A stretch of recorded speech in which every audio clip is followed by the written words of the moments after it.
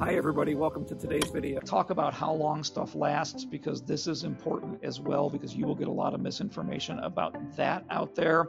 And this actually is very important when it comes to the inspection itself.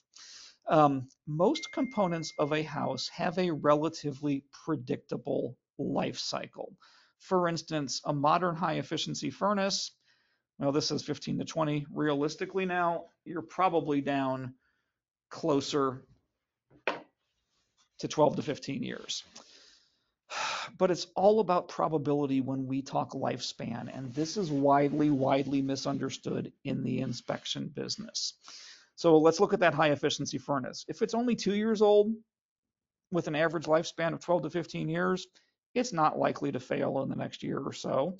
If it's older, if it's 10 years old with an average lifespan of 12 to 15 years, it's much more likely to fail in the next couple of years. If it's older than 12 or 15 years, statistically, it's even more likely to fail soon after those people buy that house and move in.